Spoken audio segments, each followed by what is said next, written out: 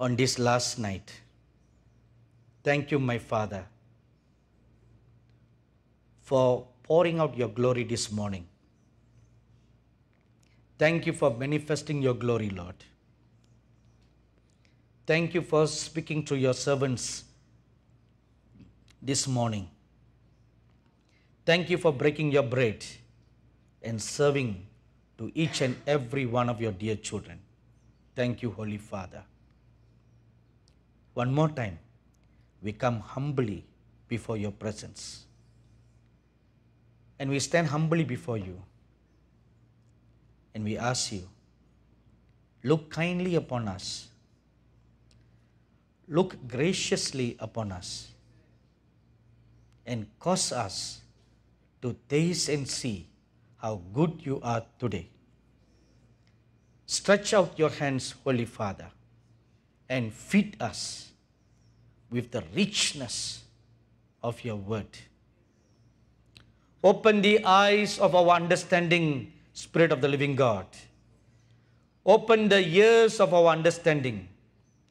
Give us an understanding heart and a listening ear, that we may hear what the Spirit of God is speaking to the churches in these last days. Teach us, Lord. In the name of our dear Lord Jesus Christ we pray. Amen. Please be seated.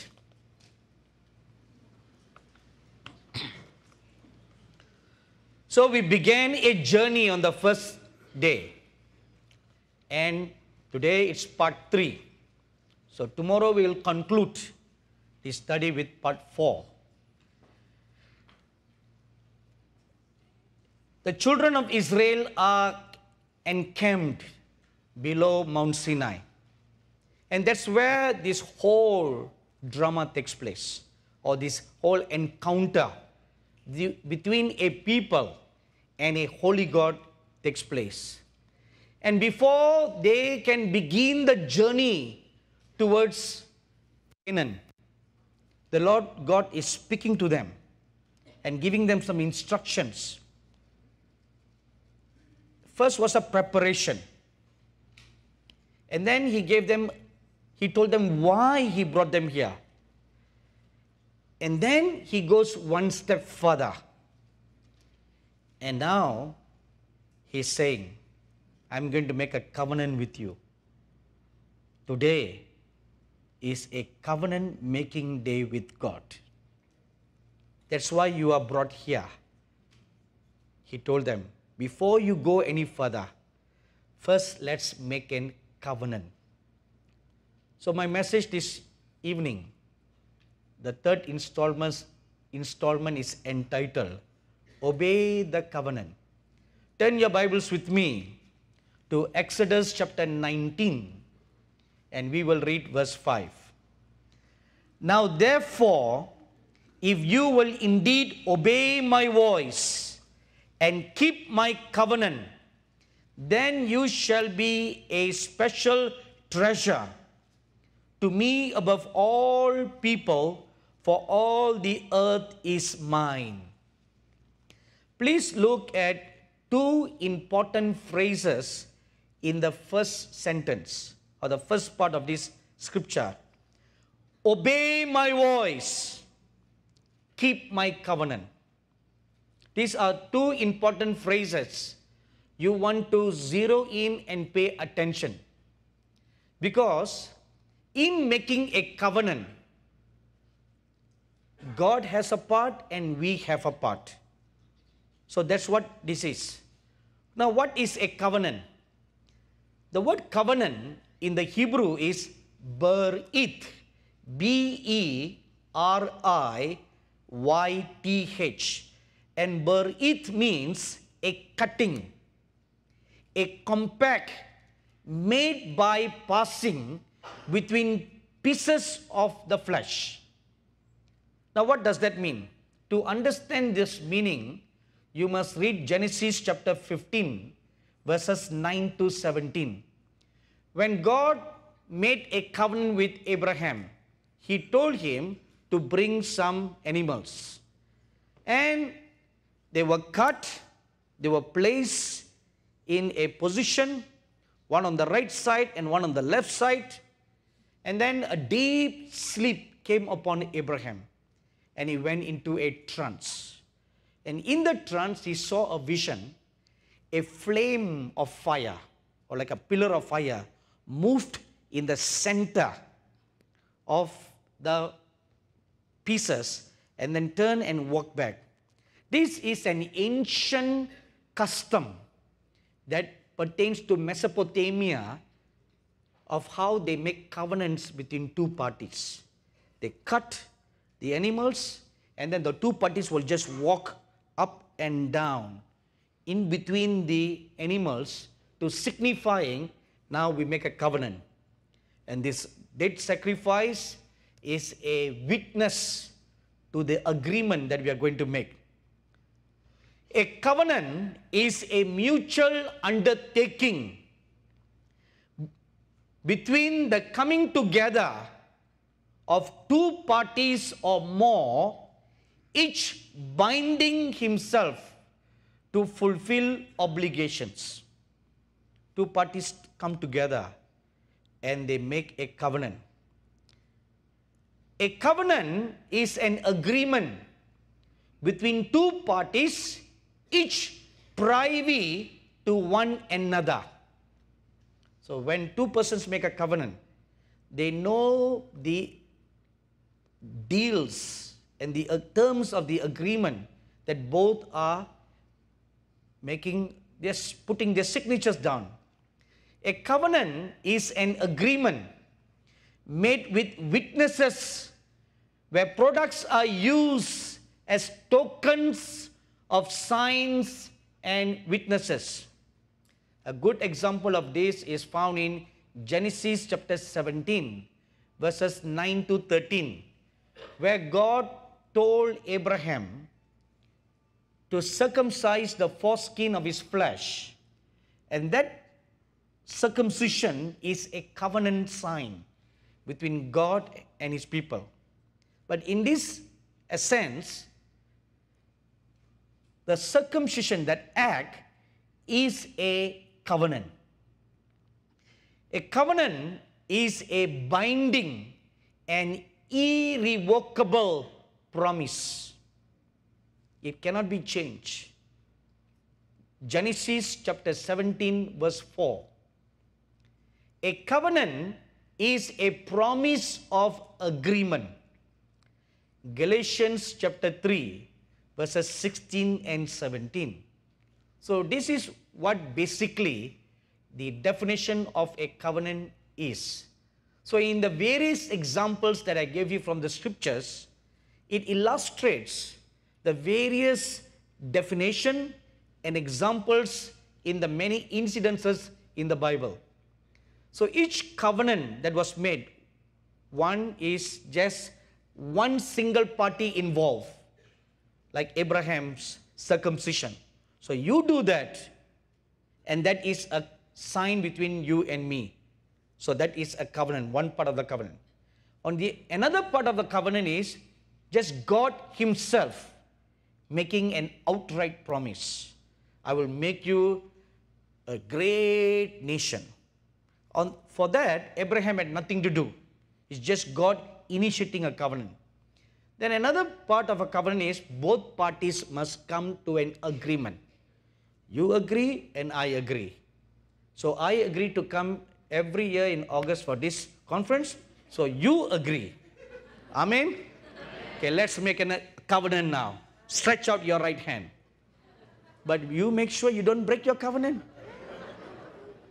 Okay? Or your hand may be broken. See, Bobby Connor is coming back again next year, right?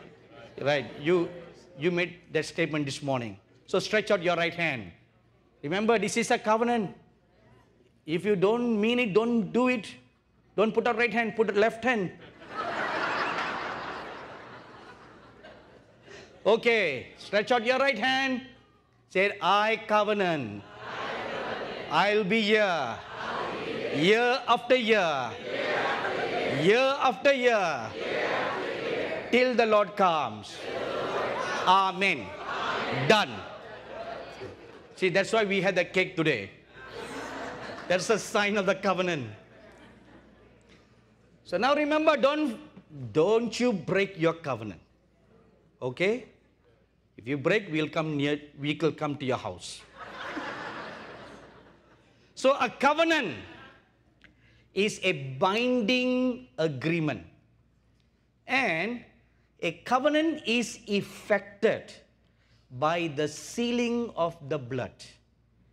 If you can recall ancient custom practices, when they make a covenant between two persons, they make a cut in the hand, and then they join the blood together. Have you heard of that? So the mixing of the blood signifies now we are not two, we are now one. My blood is mixed with your blood. So the two becomes one. So I am for you, you are for me. If anything happens to me, you give your life to save me. If anything happens to you, I give my life to save you. That's the kind of a covenant that is sealed by blood that is practiced in the olden days. Today, people just shake hands. Okay, that's why they don't keep their covenants, because no cutting of blood is involved. After shaking hands, they use disinfectant and wash away their hands. So it's not binding anymore. In Exodus chapter 24, verses 6 to 8, after the prophet Moses had received the law from God, he sprinkled the blood of the lamb on the law and on the book, to signifying that the covenant that he received from God is now sealed by the blood, sealed with the blood.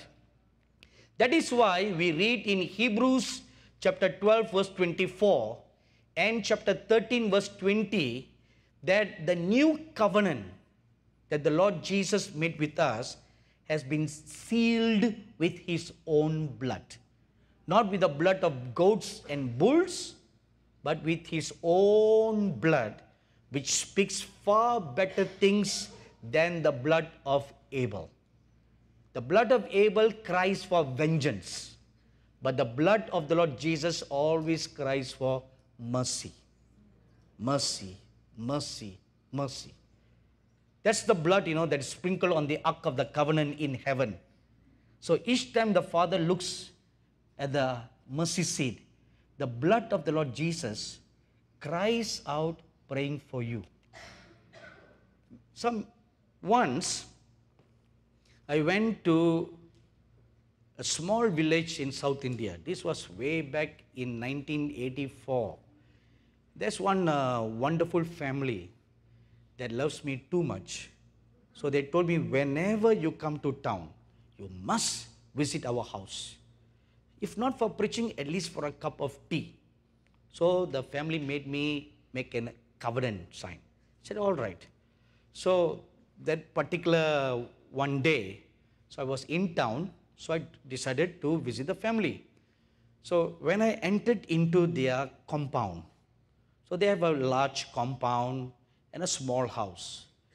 And this lady, she works as a school teacher, primary school teacher, and her husband is a taxi driver. And they have one little girl. And she was cooking in the kitchen early in the morning. And then I opened the gate and I walked in. And she heard the creaking sound of the gate. And she peered through the window and she saw me walking in. And she left her cooking and came running out to greet me. And as soon as she saw me, she just fell at my feet and she sobbed and she sobbed and she sobbed without saying a single word. And I didn't know why she was crying. And after she composed herself, I just touched her. Sister, what's your problem? And she burst into crying again. So this was repeated 3 times. So each time I would ask her, what's your problem? An anointing is released. She'll burst crying. And when she cried for the 3rd time, I perceived in my spirit that she was under some great distress and a great problem that she could not bring about to speak. You all know very well that when you have pain in your heart, tears is that outward language of the pain that's in your heart. Am I right, everybody? So she just caught hold of my leg. She cried and she cried and she cried. And I could feel her tears wet my feet. So when I realized that something greatly was troubling her, so I just laid my hand on her head. I closed my eyes and I said, Lord Jesus. The next instant, I saw the Lord Jesus standing by my right side. And he asked me, what do you want? I said, Lord, please look at your daughter. And the Lord Jesus stood down, went very close to where he could see her face. And he saw all her tears flowing down. He cupped his hand and put near to her face, and her tears fell into his hand. And there was a small pool of tears in his hands. And he got up and he looked at me and he said, come. The next moment, we were transported to heaven. So, at a distance, I saw what looked like the Ark of the Covenant. So we went a little closer, and then the Lord Jesus told me, you wait here while I'll go yonder to pray. And on the mercy seat, I could see a huge, gigantic cloud.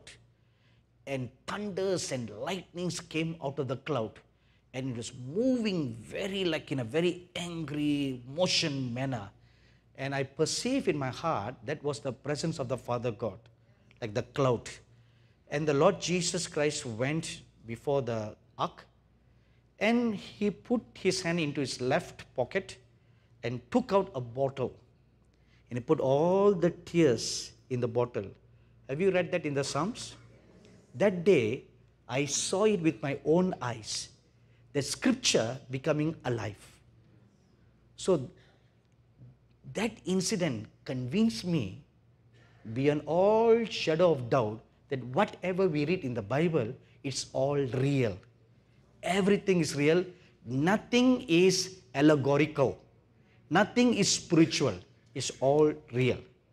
So we must not spiritualize anything. They are all real. And then the Lord Jesus knelt down. He held on to the horns by the Ark of the Covenant, and he prayed, sobbing. I could hear his great sobbing. He was weeping, sobbing. Tears were not coming out of his lips. Only sobbing, great sobbing. And every now and then, he would stretch out his hand and show to the Father like that. So I was wondering, what is he doing? Why is he showing his hand like that? So I did something very naughty, I was told to stand yonder, right? So I tiptoed very quietly. From that corner, I tiptoed and came and stood where I could see what the Lord was doing. So I stood still at a distance and just directly facing the ark. And then I saw what the Lord Jesus was doing. He was showing his palm with the big hole in his hand to the Father. He said, look at these nail prints. I suffered for my daughter. And then another amazing thing happened. I was shown, although I was still there, I saw from the Father's viewpoint what he was looking. When he saw the hole, it's not a scar. It's a big hole in the Lord's hand. When he saw the hole, he saw all the last 18 hours of the Lord Jesus' life. From the moment he was arrested at the Garden of Gethsemane till he died on the cross, all the pain that the Lord Jesus went through, all the whipping, the beating, the spitting, all the agony he saw, the Lord Jesus went through all that. All that for one person. And the Lord cried and he cried and he cried. He said, Father, I went through for my daughter. Look at my suffering. And that moved the heart of the Father God. And then a voice thundered, "It is granted." Only then the Lord Jesus stopped praying. He got up, he came towards me, and he said, "Go back and tell my daughter her heart is troubled about 3 things. And he told me what are the 3 things. He said, "Tell her all her tears are wiped away and all her prayers are answered." So the next moment, I opened my eyes. I was back on earth. So I gently lifted her up and I told her, "My dear daughter, these are the 3 things that are troubling you. Am I right?" She said, "Yes." She said, "God has wiped away all your tears. Within 1 week, all her problems were solved." See, that is the power of the blood of Jesus. If you read Revelation chapter 6, verses 9 to 11, when the Apostle John saw a company of martyrs in heaven, they cried out to the Lord, saying one word, "Lord, how long more will you not take vengeance on our behalf?" See, that's the cry of a martyr, crying for vengeance. And the cry of the blood of Abel was also vengeance, but not the blood of Jesus. It cries for mercy, mercy, mercy. That is why Lamentations chapter 3 verse 22 says, "We are not consumed because of the compassions of God." Because the Lord Jesus Christ is ever interceding for us before the presence of God. That is why His grace and mercy is extending to our life all the time. If not, for all the nonsenses that we are doing in our life, don't you think we should have been destroyed long time ago? Agreed, everybody? For all the mess that we are getting ourselves into, we should have been destroyed by a flip of the Lord's finger. Like how He destroyed Sodom and Gomorrah, He could have destroyed us from off the face of this world.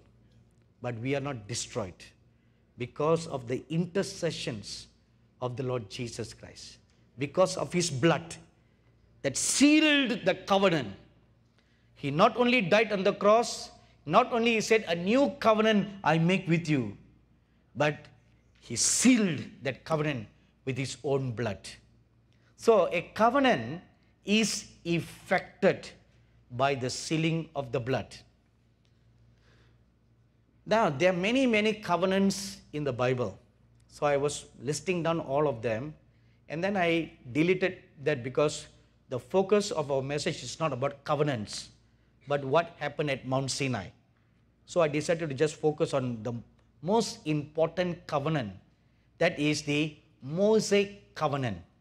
That's how theologians call it. The Mosaic covenant. What is the Mosaic covenant that he received from God? It is the law. That is what it is popularly called, the law. Now, what is the law? The law is the 10 Commandments. If you read Exodus chapter 34, verse 27 and 28, Deuteronomy chapter 9, verse 9, verse 11, verse 13, it says the law is the 10 Commandments. So now we need to ask a question. Is the covenant that God made with Israel that day really the 10 Commandments? A confirmation for that is found in Deuteronomy chapter 5 verse 2 to 22 and 2 Kings chapter 17 verse 35. These scriptures confirms that the law that was given at Mount Sinai is nothing but the 10 Commandments. Now at this moment, you may feel, oh, all that law has been abolished on the cross. Many Pentecostals, many theologians preach like that. I, for once, preach like that. If not preaching, at least I believe that. Until this year. Last night I told you that the Lord had me wait on Him from December right up to April. Remember that? So during the period of waiting, so there was this revelation of the Melchizedek that was given to me. After the Melchizedek, or even before the Melchizedek, from the month of March, the Lord began to speak to me about the ministry of Moses. And He showed me the scripture in Malachi chapter 4 verse 4. He said, last year you introduced and opened the door, prepared the way for the spirit and the power of Elijah to be released all over the world. Now you need to prepare the way for the Moses spirit and power to be released. So I wondered, now where is it written? Then He directed my thoughts to Malachi chapter 4 verse 4. And Malachi chapter 4 verse 4 says, remember the law of Moses. That's how it starts off. So when I read that, I had a problem. Why remember the law when the law was abolished? So I had a big problem with that first part of the scripture. Lord, this is a problematic scripture. I told the Lord this. Why remember the law when it is abolished? And then I reread that 4, 5 and 6 together over and over again. The entire chapter 4 of Malachi talks about these last days in which we are living. It doesn't talk about the first century church. When the Lord Jesus Christ died on the cross, I believe with all my heart the law was abolished, because the scripture says like that. I have no question about that. I am in perfect agreement with what the Bible says. However, the problem is when Malachi chapter 4 verse 1 says, in the great and terrible day of the Lord when it comes. That great terrible day of the Lord did not come in the first century. When the Lord Jesus Christ died on the cross, when the law was abolished, that period is not the great and terrible day of the Lord. Because the Lord Jesus Christ came to bring grace. When His disciples John and James wanted to call down fire because one particular village did not receive the Lord Jesus, He told them, you do not know what manner of spirit you have received. The spirit you have received is not the spirit that was upon Elijah to call down fire. I have come to bring peace, to bring salvation. So that tells us that during the whole time of the Lord Jesus Christ, it was not the great and terrible day of the Lord. But here Malachi says, when the great and terrible day of the Lord comes, I will send you Elijah. And before he sends you Elijah, He says, remember the law of Moses. So I began to ask the Lord, Lord, you must teach me. What is this law? Then I can safely stand anywhere in the world and tell them your word to prepare the way. So over the period of the whole month of March and April, the Lord began to teach me every day what it means. What is the law? The law, when the scripture talks about the law, the statutes, the judgments and the commandments, it's not just the 10 commandments. It also included what is today called, or what theologians call, the ceremonial laws. Don't do this, don't do that. For example, when a woman is menstruating, she's not supposed to go to the temple. She's unclean. So those are ceremonial laws. It is these ceremonial laws that were nailed on the cross, not the 10 commandments. Let me give you one solid proof. If the 10 commandments were all nailed on the cross, then we can commit adultery. Right? Because that law of do not commit adultery is now gone. Am I right, everybody? Then you can steal, because the commandment, thou shalt not steal, now gone. Then we can kill one another. Because thou shalt not kill is now gone. And we can worship so many other gods. Because the first four all gone. Is it true? No. Right? No. We don't worship any other gods. We honor our parents. We do not kill. We do not steal. We do not tell lies. We do not covet. We do not commit adultery. So, the 10 Commandments are there. They have not been abolished. It's the ceremonial laws of unclean and clean that were all done away. That is the reason why in Acts chapter 10, we read that the Apostle Peter fell into a trance and he saw a white sheet come down from heaven with all kinds of unclean animals. And God tells him, Peter, cut and eat. Have a great buffet. So when Peter saw that, he said, no, Lord, no. Oh, Lord God, I am a pure vegetarian. No, that's not what he said. He said, Lord, I am a Pharisee, Jew. How can I eat unclean animals? So the Bible tells us this vision was repeated 3 times. In the mouth of 2 or 3 witnesses, everything shall be established. Right? So the Lord was calling Peter to go and preach to the Gentiles. But he said, no, no, no, no, no. I am a Jew. I don't go there. So anyway, out of God's great mercy, he opened the door for him to go and preach at a Gentile's house. And you know, being a Jew, he was still very straight jacket with all his collar. Tight white collar. Have you seen that? White collar with his long rope and with his shepherd's staff. And he goes and he stands there and he preaches a sermon with a very hoarse voice. That's how they preach, you know. And of course, he was being very reserved, very careful not to preach everything. He didn't want to preach salvation to them because they are Gentiles. They are not supposed to hear the gospel. So it's so unfortunate that he was pushed to the Gentiles' house. And while he was preaching unwillingly, the Bible says God was getting tired of waiting for him. So the Lord was waiting for him to start praying and he wouldn't budge. So the Lord decided to overrule Peter and pour out the Holy Spirit upon Cornelius' household. They were all filled in the Holy Spirit. They started speaking in unknown tongues. Now Peter was at a loss, didn't know what to do. Because the meeting was out of his hand now. This happened in my ministry early last year. You know, normally when I pray for the baptism of the Holy Spirit, there's a certain formula that I follow.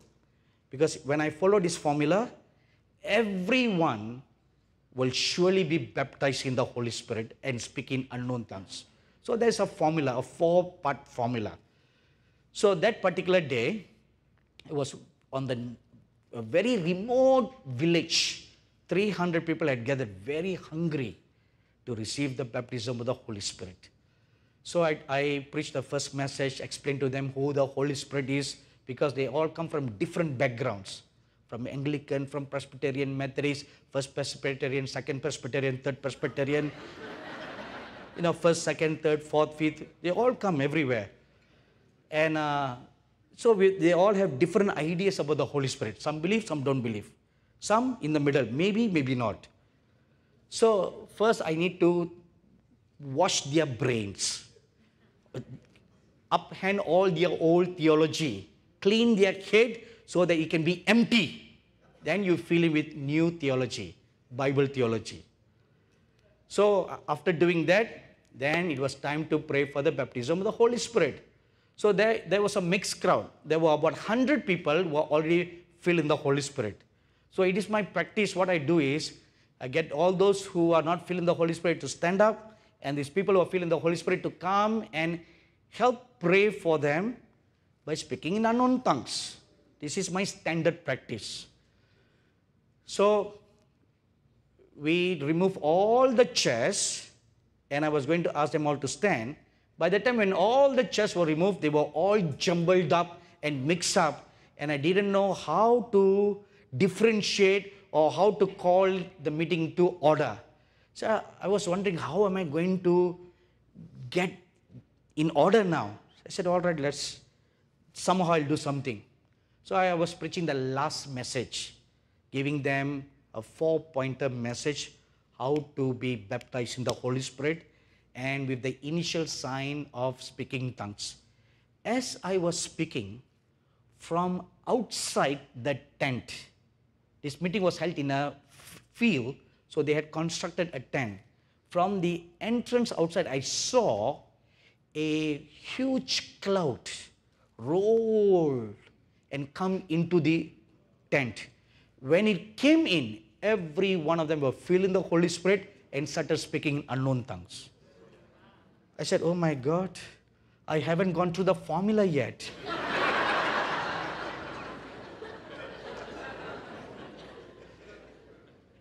So it went on and on and on, and the meeting was out of my control.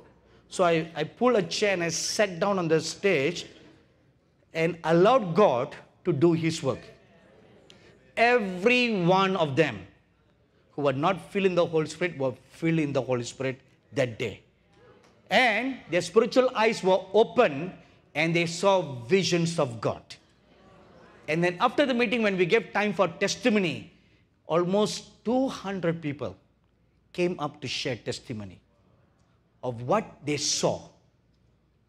See, this is what God is doing in these last days. Bypass our man-made traditions. Bypass everything. He said, come to me as you are. Let me do my work. You know, once I preached at a pastor's conference. The Lord Jesus cried with tears running down His eyes.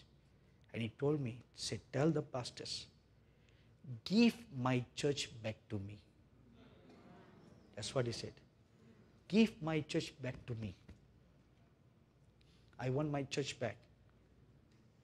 You are running my church like how you like. Give it back to me.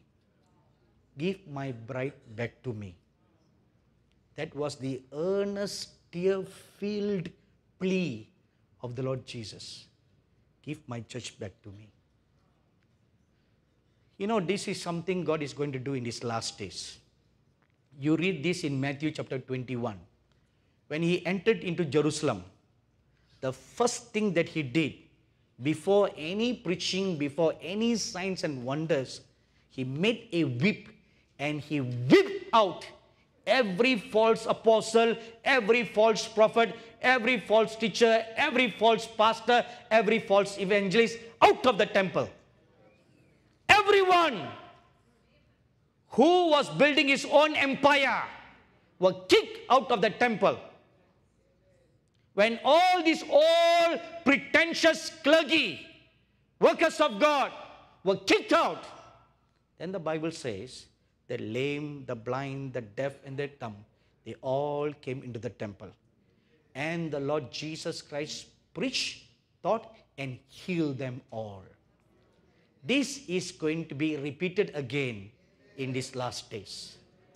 So, those pastors, those leaders who want to be the boss will be kicked out. And God will raise up new leadership. This next new leadership will be the faceless, the nameless, and the selfless. It's the nobodies, the children, the youth, the old man, the old woman. They will rise up and do great exploits for God in these last days. So, which means children, youths, old men, old women, ordinary folks, they are all you. Amen? You are going to be the superstars in the last days. Upon you, God will pour out the powers of the age to come and use you mightily like never before history has ever witnessed. That is why you must get ready. But remember one thing, When God pours out His glory upon you, don't make the mistakes of your forefathers. Don't make the mistakes. Don't take money for the anointing of God. Don't take a fee for preaching. Those are all the mistakes your forefathers have done. And don't go on the airwaves and ask for a huge sum of millions of dollars to buy a plane when you already have so many planes in your hangar.